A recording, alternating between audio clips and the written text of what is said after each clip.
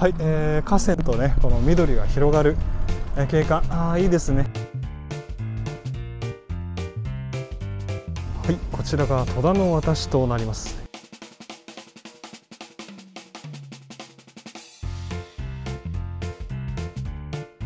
まさかこんなこと今日やると思ってなかったんですけど、なんか楽しいですね。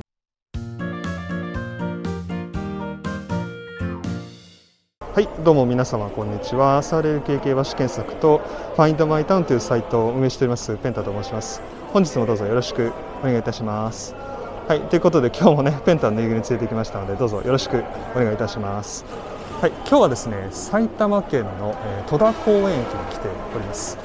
戸田公園は埼玉県戸田市、埼玉県の南部の方に位置しております。戸田公園駅は埼京線の快速列車が停車する駅となりまして、戸田市の戸田公園、北戸田の、一番南側に位置している戸田公園駅でございます。戸田公園はですね一見するとやっぱり川口とかと比べるとちょっと地味かななんて思いがちなんですけども、結構ですねいろんなランキングにですね入賞しております。まず埼玉県内の、ね、財政力指数ランキング、これは第1位でございまして、全国でも12番目なんですね。次に住みやすさランキング、これが2020年度バージョンなんですけど県内1位となります。2015年のですね人口増加率はこれは県内1位、あとは生物多様性ランキングですね、これ2018年のデータなんですけど、これも第1位となっておりまして、結構ですねファミリー層のですね、多く住まわれているということでちょっとですね、注目されている戸田公園でございます。戸田公園の通勤なんですけども、戸田公園から池袋が18分、新宿が25分ぐらいかな、で渋谷が29分、あと東京が33分、大宮が17分といったロケーションにございまして、都内にですね出やすい、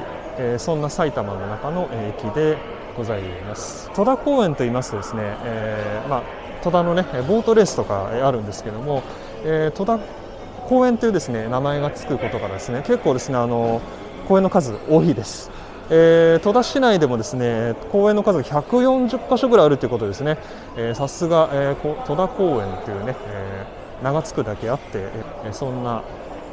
ロケーションでございます。はい、それではですね、早速歩いてみましょう。今戸田公園駅のですね改札前に、来ております。こちら改札一つになりましてですね、ここから右手側が東口で左手側が西口といった形になっております。ここのですね駅出てすぐ目の前のところですねビーンズっていう、お店が集まったですねショッピングモール的なのがございます。ビーンズは、西川口とか赤羽にもね、あるんですけども、こちらのビーンズはですね、カルディ、松本清、キャンドゥ、無印良品が入ってですね、あとドトールか、目の前にありますけど、あとビデオフランスですねパン屋さんがあったりとかして、この駅地下っていうか、駅前ですよね、むしろね、駅前にね、こういった、お買い物できるというのはね非常にいいかなと思います。このサミットストアはですね1階にございますが、これが9時から24時半までやっているということで、結構帰宅がね遅くなる方、サラリーマン OL の方でもねお買い物しやすいのかななんて思いました。はい、それではですね丸亀製麺もありますね。はい、ということでね日高屋が駅構内にあって、和光と日高屋大戸屋、あと焼き鳥日高、この立ち飲み系ですね。これはなんか大宮でも見た気がしますね。はい、あとスタバもありますね。あとサイゼということで、一人暮らしだとしてもですねこの、駅すぐそばに、飲食店あるのいいかななんて思います。はい、西口に出てまいります。はい、ですねちょっとこのね地図がありますね。ですね今ここにおるんですけども、こちらの方に戸田ボートコースですね、戸田漕艇場が、ございまして、あと荒川といった形ですね、この河川が、ね、近いエリア、となりますね。はい、じゃあブラブラ行ってみましょうかね。どっちから行こうかな。ちょっとじゃあ、こっちから行ってみましょうかね。はい、はい、戸田市役所は、ちなみにですね、戸田駅と戸田公園駅から、東側に、ございますね。もし市役所遠いよっていう方はこちらの戸田公園駅前の、行政センター、ここで多分住民票とか取れるんじゃないかななんて、思いますね。はい、でこのペデストランデッキからですね、歩いたところに、大戸屋と、さっき申し上げました日高屋ですね、あとポポラスパゲティ屋さんと、あと奥にはねマックも見えますね。はい、こういう感じで結構西口側はこう開けてますよね。ここなんかベンチがあって、これは戸田公園の待ち合わせとかにも良さそうですね。私座れる休憩場所検索という国内最大級のベンチ検索サイトを運営しておりますので、ぜひ概要欄とかからですね、覗いてみていただければと思います。はい、ちょっとですねこれ下降りてみましょうかね。はい、ちょっと西口のですね駅前ロータリーにね出てみました。はい、ちょっとじゃあまたブラブラ歩いてみましょうか。ですね、ここコミュニティバスが出ておりますね。戸田市内の、循環バス出ております。100円でね乗れるということで、こんな形でね、オレンジ色のバスがございます。はい、このロータリーのところからこのね戸田公園駅のこの、駅舎の外観が見えますね。戸田公園というとやっぱりなんかボートレスト倉庫の街というね印象がかつては強かったと思うんですけども、そういったなんか面影を払拭するようなそんななんか高架の駅の佇まいかなと思います。この上がですね北陸新幹線、東北新幹線、秋田新幹線が走っておりますね。はい、こちらですね未来へつなぐモニュメントということで駅前にございます。東京オリンピック・パラリンピックの開催に合わせて作られた、聖火台と同じ形をしているみたいということですね。戸田公園の、ボートレースのところね想定上、これは1960年の東京オリンピックの時のね、会場として使われていたわけでございますけど、2020の東京オリンピックでは、戸田公園から東京の方ですね、ちょっとボート競技の場所は移動しているんですけども、こういった未来つなぐっていうことで、なんかねモニュメントがございました。1階にはですねサミット、先ほど見ましたね、ございますと、夜遅くまでやってるので、便利だななんてところですね。はい、であとボートレースに行く無料送迎バスが出てましてですね、これが奥の方かな、ところにねあるといった形になりますね。はい、こっち側の方はですね新大宮バイパス方面、なりますね。国道17号の中山道というのがですね埼玉の、南北を、ですね走る道路があるんですけども、それのバイパス大きな道路がですね、ございます。ちょっとここから歩いていくと少し距離があるかななんてとこなんですけど、魚介特殊焼きのね、お店も見えてまいりましたね。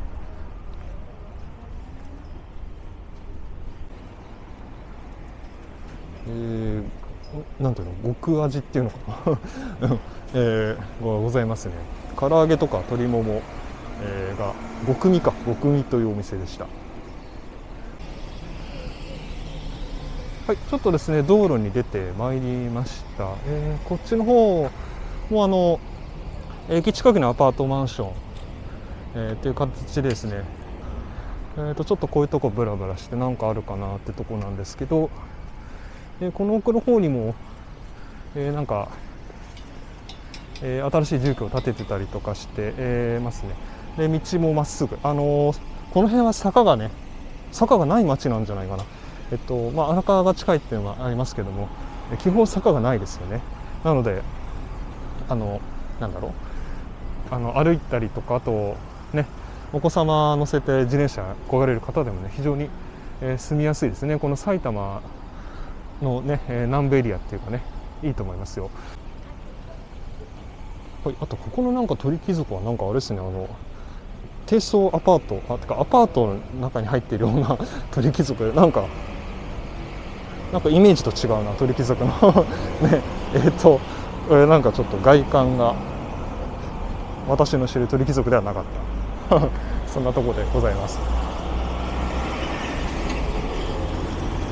はい、ちょっと駅のね、近く西口のところちょっとブラブラしてますけど、基本的にはやっぱりアパート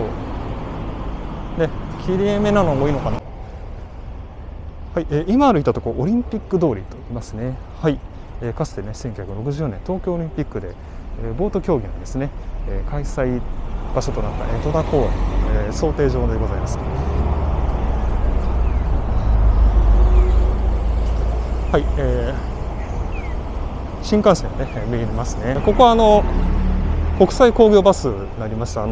埼玉に住んでないとちょっと馴染みのない国際工業バスというのですね、ございます。これがそうですね、西川口行きとかね出てまして、あと、京浜東北線沿いにもですねバス出てるんですけど、ちょっとあんまり利便性はどうかなっていうとこですよね。なんで京浜東北線沿いのバスがあるかというと、1985年まではここ駅がなかったもので、基本的に、バスで西川口とか蕨とか、そういったところに利用される方がいらっしゃったことで路線ができたのかなというところでございますよね。はい、あとはちょっとイタリアンの、お店もね見えてまいりました。最近パスタ食べてますか？私はどうだ、食べてないかもしれない。あ、でもピザは食べましたね。ランチメニューがございますね。見えますかね。マルゲリータ、紅茶のシフォンケーキとか、今ハロウィンの季節で、ここはお花という、パン屋さんが、ございまして、このイートインスペースもあるんですね。ここでパン買って戸田公園ね行く前にここでパン買っていくのもいいかもしれないですよ。はい、戸田公園というと家賃相場どんくらいなのかなって見ると、徒歩7分で47,000円とか、5分で62,000円、10分5万円、いろいろ、ありますけれども、どうなんだろう、家賃相場的には戸田公園は一番戸田市の中でも東京寄りで快速列車も止まりますので、戸田市内では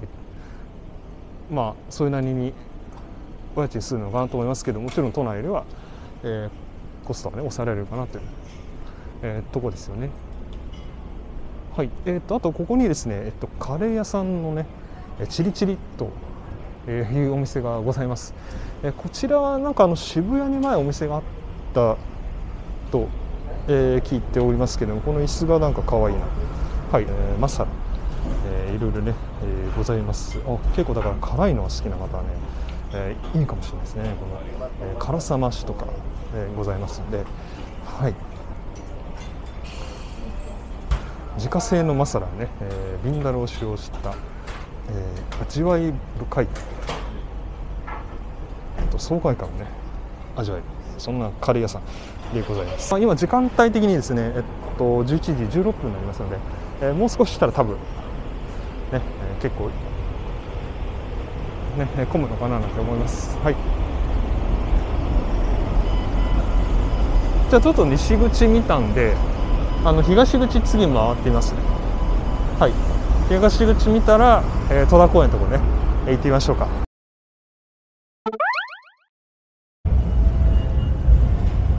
はい、続きまして東口ですね、行ってみたいと思います。わーい、ということで、まず東口のね周辺案内図でございました。東口はね何が特徴かというと、この国道17号がございますね、中山道でございます。この荒川のですね戸田橋からこう渡ってずっと、大宮を越えまして上尾、鴻巣、熊谷、高崎の方までね続く、国道17号中山道、あと市役所通りっていうのがございましてですね、指が見えるかな、この辺なんですけど、市役所通り行くとこの戸田市役所がございまして、先ほどもちょっと申し上げたんですけど、戸田駅と戸田公園の、間ぐらいにあるね、戸田市役所、お隣はね蕨市になりますね。蕨市、川口市、といった形になります。でこの南側っていうかこっちが板橋区ですね。はい、そんなロケーションでございます。さて、じゃあ東口降りますね。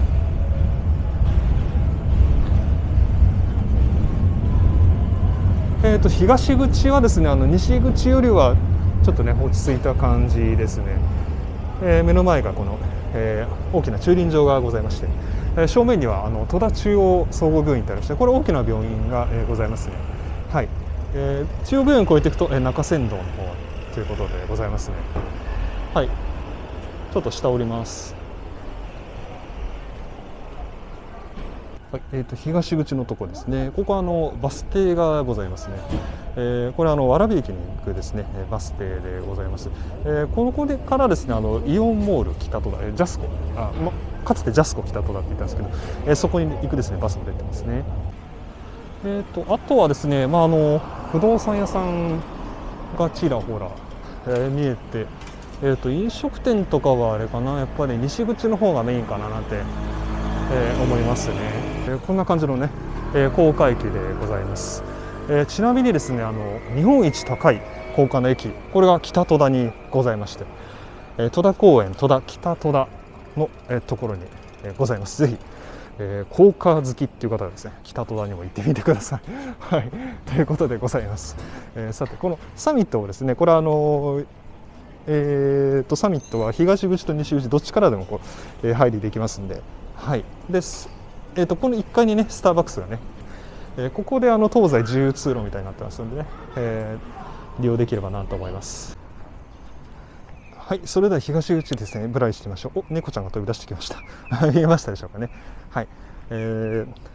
あとこの看板にですね、物流会社とかね、倉庫、工場って書いてありますけど、これですね、この辺りってですね、実はその東京外環環状道路ですね、通称外環道と言ったりしますけども、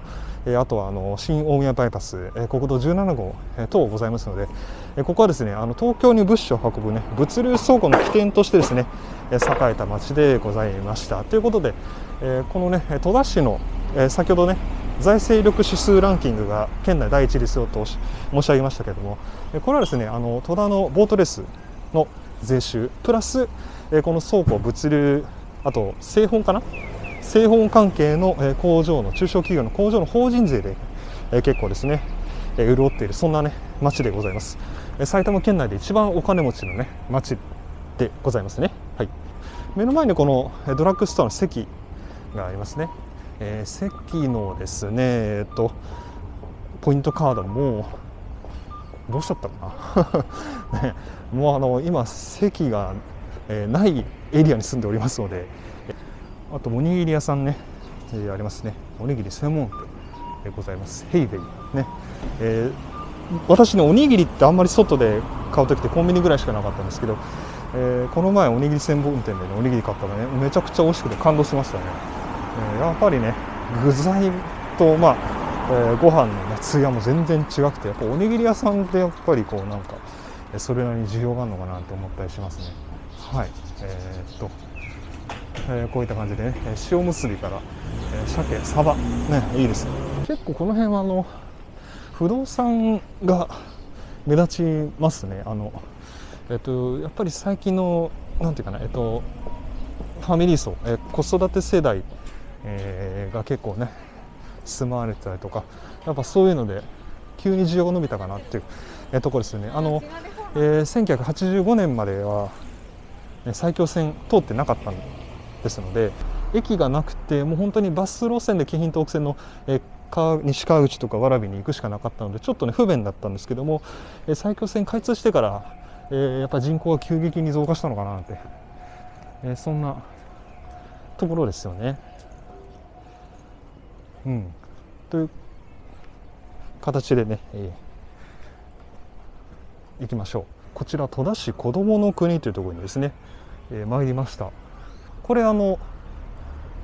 すね、保育園と児童センター、プールもあるんですね。施設案内って書いて、これは有料じゃなくて無料で普通に遊べるのかな。なんか、綺麗なね遊具と、あとあそこの芝生のところいいですね。なんか、段ボールでこうザーって滑りたいなね。あと奥にですね恐竜がおりますね。見えますでしょうかね。最近は品川区の新馬場にあります恐竜公園みたいなの行ったんですけども、結構ね恐竜が置いてある公園ってそんなにないのかななんて思いつつもですね、今ちょっとね公園1箇所しか訪れてないですけど、この戸田市には140箇所あるということでね、公園がすごいたくさんあるんで、ぜひですね戸田公園、戸田市にお住まいの方ね、ここの公園がいいですよってぜひコメント欄で教えていただけるとね、私もいつか訪れるかもしれません。はい、よろしくお願いします。はい、ちょっとね病院のあたりからね、ここ中山道の方面向かってるんですけど、この辺は、結構マンションが多いですね。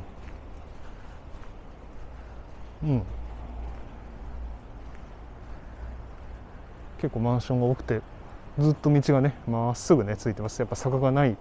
街ということでね、歩きやすくていいですね。はい、なんかプラプラ歩いてたら、なんか三香湯っていうのかな、ね、お風呂屋さんがね見えてまいりました。営業時間ね3時半から24時ということですね。はい、ここはスチームサウナ、露天風呂もあるんだ。露天風呂もあるんですね。いいですね。こんな感じで、こういったね歌声もあるということで、ここもぜひ寄ったことある人ねコメント欄で教えてください。はい、お風呂屋さんございました。で、あとこの目の前にですね卵サンドのねちょっと気になるね、お店がございました。エッグカフェっていうんだ。地鶏卵のねオムライス、自家製ディガースソース、美味しそうだな。卵サンド、超濃厚 TKG、ね、卵かけご飯戸田公園で食べたいって言ったらこういいんじゃないですかね。ガパオライスとかね、なんか、卵屋さんありました。はい、とはなんとか言ってるうちに中山道に出てきましたかね。国道17号中山道となります。中山道はですね、日本橋から、これ高崎までがですね三国街道と中山道の併用の道路になってまして、高崎から国道18号でね中山道軽井沢方面へ向かいます。はい、中山道ですね、結構トラックが多いですね。やっぱり倉庫とかねそういう物流関係がやっぱ車が多いのかななんて、とこですけども、はい、なんかお人形屋さん見えてきましたね。お人形というとこの中山道まっすぐ行ったところにある鴻巣のね、ひな人形など有名ですけども、ね、お人形屋さんね、ございましたね。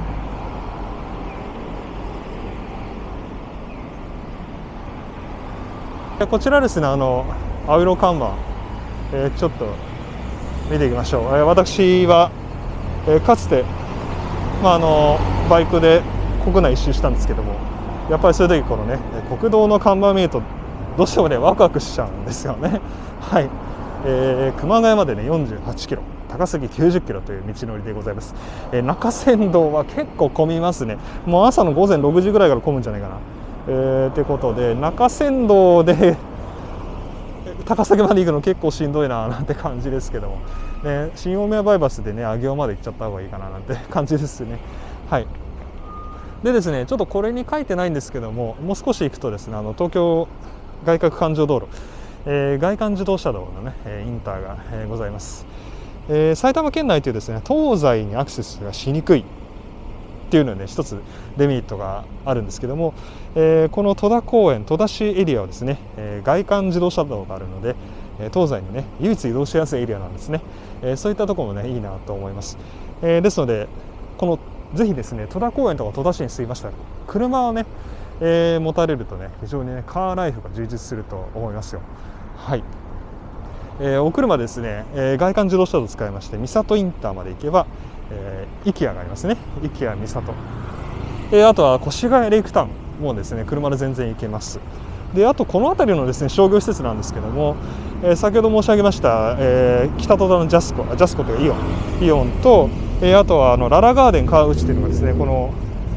もう少し右手が東側行ったところなんですけどショッピングモール、あとはですねイオンモール川口前川、イオンモール川口あとは北与野のイオンは遠いか、って感じでね、もうイオンとかそういうショッピングモールがねたくさんあるんで、アリオンもあるか、アリオン川口になりますし、ですのでぜひ車があるファミリー層はお買い物ね楽しいと思いますよ。はい、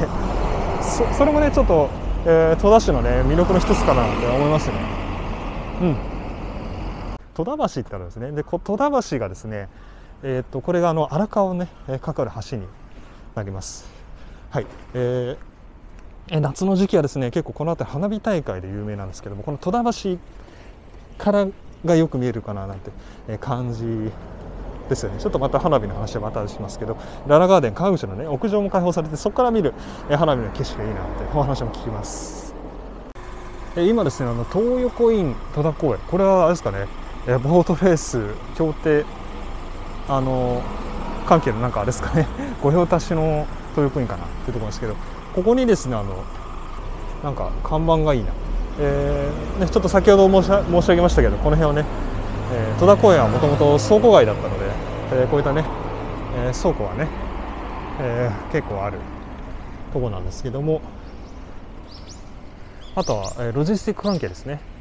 運送会社とか、そういうのもね、ございます。でそこに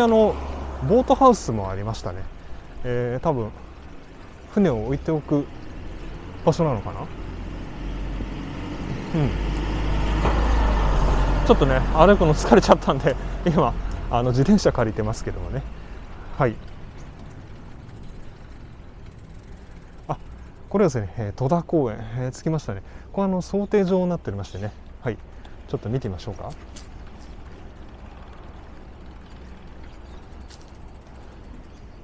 ちょっと待ってね、これ戸田橋のね、柱のね、面影がございます。はい、こちらがですね戸田橋なんですね。柱の、名残となります。もともとですね荒川、そうですね荒ぶる川と呼ばれておりました。江戸時代この荒川にですね橋は架けなかったんですね。はい、戸田の渡しなんて言ってね船でね荒川を渡って江戸の方に向かうと、なんで架けなかったかというとね江戸の防衛のためと言われています。それまで橋がなかったんですけどもね、明治8年がね初代のね戸田橋と、いった感じですね。で何回かこう、橋付け替えられたのかな。こんな感じでね、戸田橋の歴史を振り返れる、このね公園となります。なかなかマニアックですね。はい、ぜひね、この欄干もあるの、いいですね。このちょっと欄干っていうか残ってるのかなね。はい、戸田公園マップがございます。今ですねこの、ユニバーシティボートハウスの近くですね。ごめんなさい、第一これ帝庫って読むんですかね。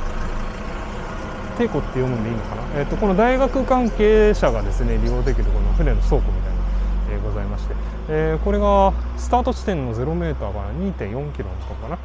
な、のところに今おるんですけど、2キロメーターのところでゴールということですね。はい、あります。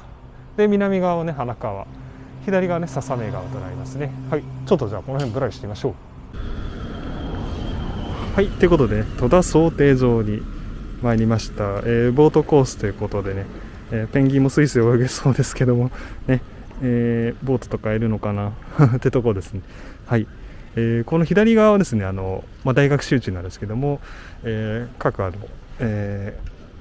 んかカレッジの、ね、ボート部の方が使われる施設なのかなって、とこで、こういったね、景観が広がっております。こちらが国立のね、倉庫、船のね倉庫みたいになっているみたいですね。はい、はい、こちらがね第一帝庫となります。ボート部の部活動の方ですかね、結構、いらっしゃってですね、なんか整備とかね練習されている光景が見れますね。はい、こういう感じでですね、広がっておりますねボートコースが。ここはなんか見学できるようにベンチが並んでますね。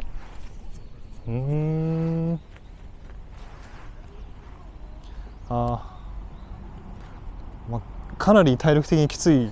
競技だと思うんですけどね、こうね練習されてるね方も、おります。ボート部か、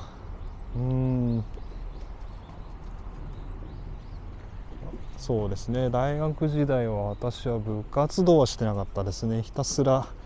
バイクで一人旅してましたね、テントを担いで、なのでまあちょっと大学時代もね、なんかこういうのを見るとなんか部活入ってたら青春だったのかなって思いましたけど、そこは2km地点ですかね。はい、でここで12345艇の、ゴールライン、があるといった感じですね。はい、ということですね、先ほど見ましたこのね、観覧席っていうかね、ちょっとここでのんびりしていきますかね。はい、ということでちょっと、ベンチに座ってボート練習眺めながらゆったりしてみますか。今はちょうど秋のシーズンに近づいてまいりまして、だいぶ風も心地よい感じですね。なんかこうぼーっとするのいいな。左手の方から、ちょっとねエンジン音が聞こえてくるんですけど、あれは、戸田のね、ボートレース場になりますね。はい、ちょっとそっちの方も後でね覗いてみたいと思います。ということでだいぶのんびりする、感じで、ペンギンの方もね今ゆったりしています。歩き疲れたよって言ってますけど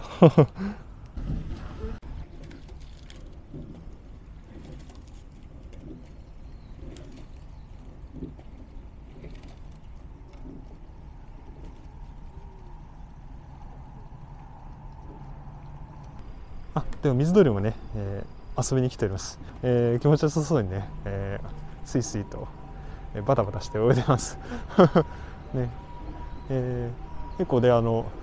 ートも練習の時は来るんですけどね、カモさんもそれをこううまく避けながらね、泳いでる感じかな。のんびりしてていいですね。猫ちゃんが来てくれましたかわいい。あれ、水路のとこ隠れちゃったはい、ちょっとですね想定上のところからですねボート関係のね建物入ってるんですけど、これエルゴ体験コーナーっていうのがございましてですね、これなんかできるみたいですね。これ僕やったことないんですけども、これであれか、ボートってどんな感じなのかなっていうのがね、できるのかなっていうところですよね。なんかやってみたいそうですが、でもこれなんかきつそうじゃないかなできるかな。やってみるか。なんかやった方がいいってことなんでちょっとこれをね体験してみたいと思います。やったことない。どうやるの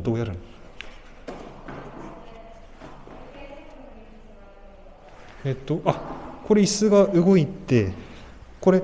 こに足入れるんだ。ここに足を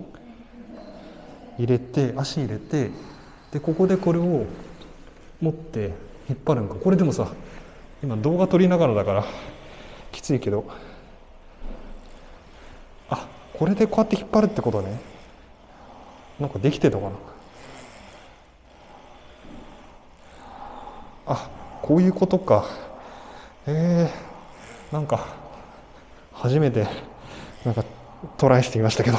こういう感じなのか、ボートのね。これだから多分、引っ張る力とかこれ調整できるのかな。なんかもう疲れてきたまさかこんなこと今日やると思ってなかったんですけど、なんか楽しいですねエルゴ。いや、これなんか傍から見たらめちゃめちゃシュールですね。俺一人で何やってんだろうって感じなんですけどでもなんかこのリズム運動なんか楽しい、癖になるかも。なんかね、無心でできるこれ。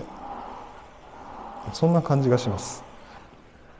はい、ぜひ皆様も戸田公園に訪れたらチャレンジしてみてください。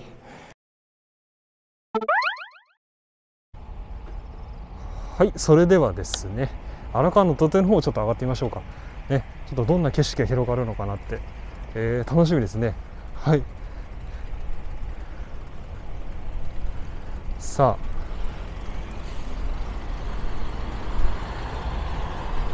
あ、はい、じゃじゃーんっていう感じですね。はい、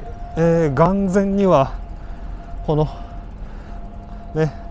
川幅の広い荒川の景観が、見えます。広がっております。こちらの、ね、正面に見えるのがね、これが戸田橋ですね。そして埼京線の車両と、あとははやぶさが、見えてまいりました。はい。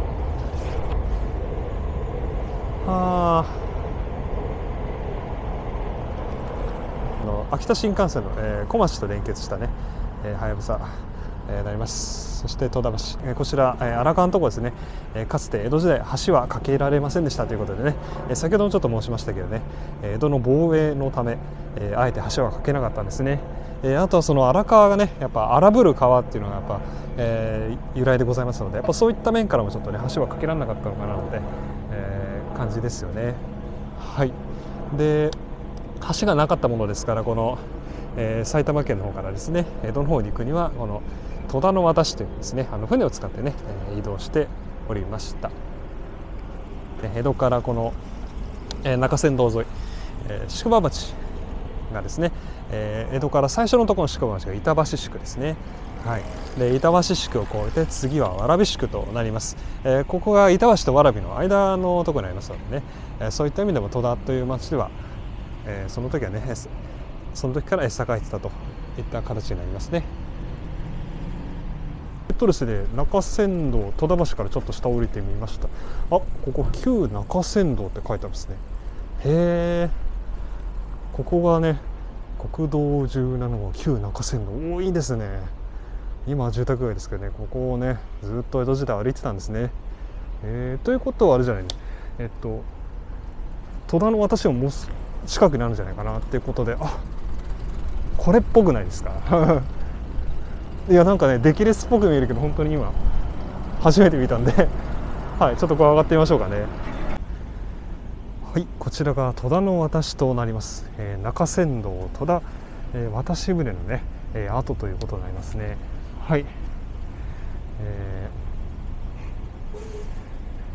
中山道江戸日本橋を出て最初の宿場町である板橋区と蕨宿の間にあり、ここは交通の要衝でもありました。この荒川には江戸防衛の意から橋が架けられず、人々はここを越えるには船にいる私に頼らざるを得ませんでしたということでね、戸田の渡しとなります。よく矢切の渡しとかありますよね。そういった感じでこうやって渡し船というのがね、ございました。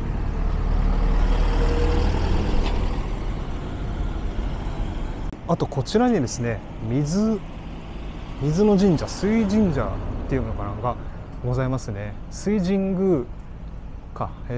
こちらやっぱり荒川の、荒ぶる、川をね、抑え込むという、そういった意味からできたのか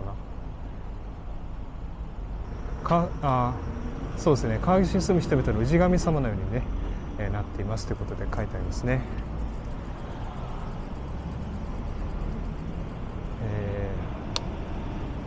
こういったね、河川ならではの、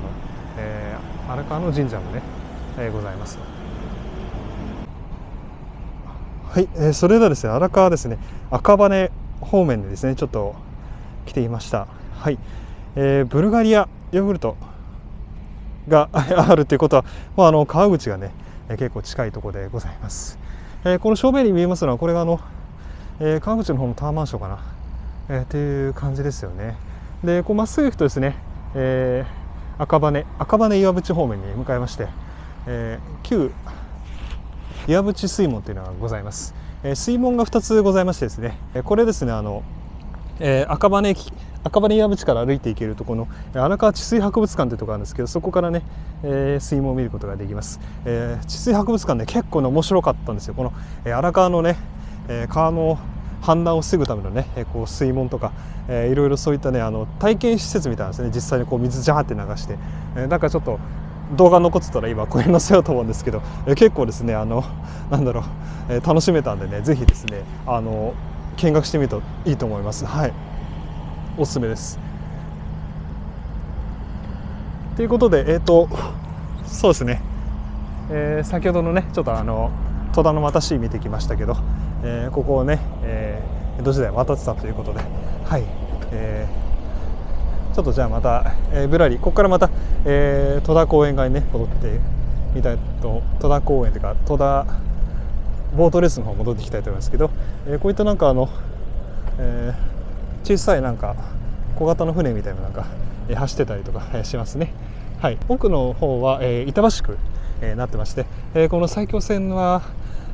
この、ね、板橋区のところは浮間船渡というね駅になって、おります。浮間船渡北赤羽で、ございますね。はい。でここですねなんかねランニングサイクリングにねちょうどいいところでございまして、このやっぱ平坦な道埼玉平坦な道ですからね、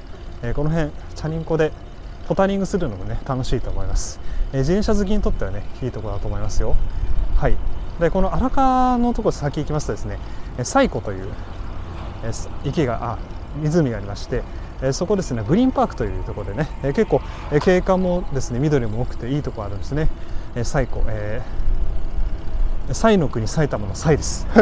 ね、それで西湖って読むんですけども、この荒川のですね氾濫を防ぐための調整の湖なんですね。第一調整池か、それでいいのか、っていう感じでね、調整池が西湖とね呼ばれております。じゃあちょっと上に上がってみましょうかね。はい、河川とねこの緑が広がる、景観、いいですね。なんか本当なんかのんびりできそうなね、感じでございます。この右手側が先ほど見ました漕艇場ですね。であとは戸田公園駅がね、右手の方にあります。荒川ということですね。はい。そうですね1960年東京オリンピックの時、ボートレースの競技場としてね、戸田公園のこの漕艇場を使われたんですけど、当初はね結構反対があったみたいですね。やっぱりこの辺のインフラ整備の費用も甚大ですし、なおかつそのオリンピックやってる間は、戸田協定のですね戸田ボートレースの収益入ってこなくなっちゃうということで、意外と反対運動もあったなんて言われておりましたけど、国と県が、ある程度出資するということでそこは折り合いついて、無事東京オリンピック1960年開催されたそうです。荒川こんだけ河川の幅広いですけど、今はスーパー堤防とか、ある形ですから、水害というのも、昔よりは確実に抑えられているというところでございますけど、こんだけ川幅広くても、自然の力っていうのはすごいななんて思ったりもします。やっぱりお子さんいらっしゃるファミリーの方とか、この辺住んだらこうやってなんかのんびりお散歩とかね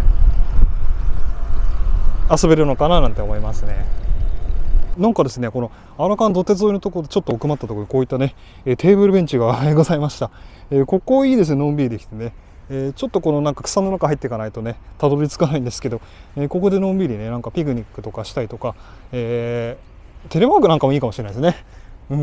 でここから漕艇場のスタートラインじゃないか、1.5km 地点のところ見えますんでね、ここでちょっとのんびりなんていいかなと思います。私のね座れる休憩場所検索でもここはちょっと更新しておきますので、ぜひですね訪れてみてください。はい、ちょっと荒川土手沿いを走ってきたんですけど、ここですね笹目水門となりまして、これがですね、荒川に注ぐ笹目川のですね水門と、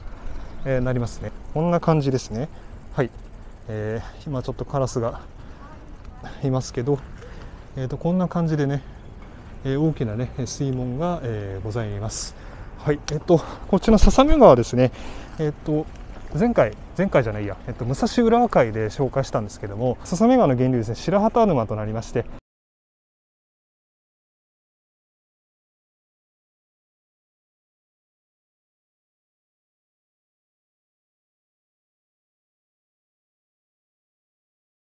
そこの沼のとこからですね、源流として裾目川が荒川に注がれているといった形になります。ここまっすぐ行きますと、武蔵浦和方面でね行けるということで、はい、釣りしてる人もいますね、どうやらね。はい、そんなところでございます。このね水門好きの方は、あと最後の方にもね水門がありまして、こうなんかねちょっと巡ってみるの面白いかもしれません。はい、そんな感じでございました。はい、ということでね、ボートレースのね戸田競艇場がありました。はい、着きましたね。ここがですねボートレース場になりまして、エンジン音が聞こえてきます。ここのですねボートレース場はですね本所ここの場所での集券の販売額は結構全国ランキングトップでして、結構何年か連続で1位みたいな感じなんですね。人気のある競艇場でございます。ちょっとそばまで行ってみましょうかね。ここの橋で右側がこの先ほどの見ましたね想定場の、コースですね。想定場のコースになってまして、こっち左側がこれが戸田競艇の、なります。はい、最初のターンで、ね、だいたい決まるんですよね、競艇っていうと。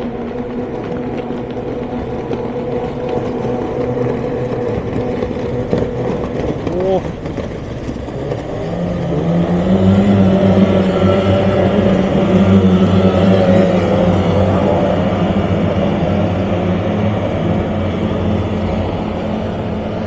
この迫力あるエンジン音がいいですね。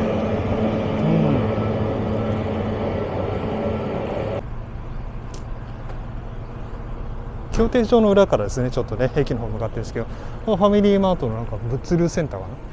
な、がございまして、ロジスティックセンターがありますね。ここは山江戸田物流センターとか、やっぱり、物流とね倉庫の、町という、この戸田市は、税収豊かでございますけども、やっぱりねそういったところもねこうやって見られますね。はい、戸田市の税収ですね、競艇場は実は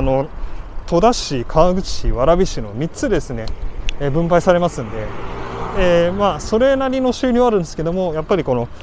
倉庫ロジスティック関係の、法人税っていうのは、多いのかなっていうところですね。なのでこの辺り、まあ、埼玉県なんですけどね、東京倉庫とかなんか東京って名前がついたりするらしいですね。はい、やっぱり、東京エリアにですね、運ぶ、そんな道路インフラが備わってる町ですので、優位性はあるのかなっていうところです。ここも第一倉庫、戸田6号冷蔵倉庫とか、ございますね。こっちも中越、ちょっと、まあ、クリーンセンターか、介護物流センターとか、トラックと京葉ディストリビューションセンター、なんかいろいろございますね。まあ、こういったちょっとね倉庫の街という、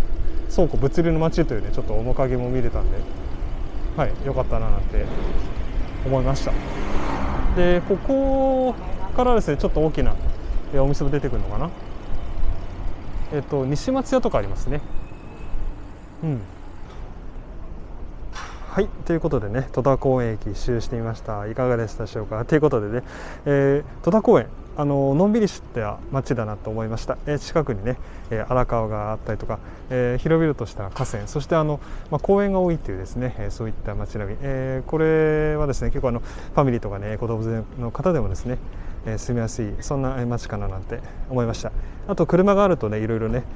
高速道路を使ってレジャーとか、あとショッピングモールとかありますので、そういったね利便性はある街だなと思いました。あと私が運営しております国内最大級のベンチ検索サイト、座れる休憩場所検索とか、あと街の住みやすさについて書いておりますFindmytownというサイトを運営しておりますので、ぜひ概要欄から遊びに来てください。あとペンタのねぬいぐるみとかグッズとかもね売ってますので、ぜひちょっと気になるって方はね、ネットショップ見てみてください。はい、あとですね YouTube のチャンネル登録、高評価、いいねいただけますと、とても嬉しいので、ぜひですねよろしくお願いいたします。はい、ということでですね、今日もご視聴いただきましてありがとうございました。また次の街でお会いしましょ